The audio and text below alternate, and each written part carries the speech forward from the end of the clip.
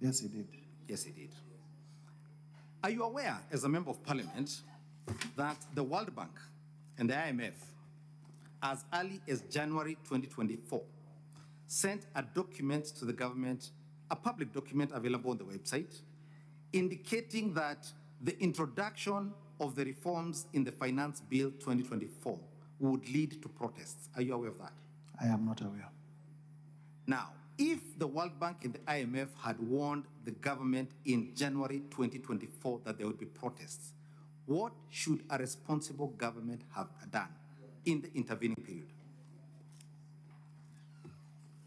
The government is not on trial. Rigathi Gachagua is... That is not my question. My question was, what should a responsible government and security agencies have done? I can't tell because I am not part of them. I'm not in the executive. I see. Let's go back to my article at page 411. There is a sentence beginning, at the same time,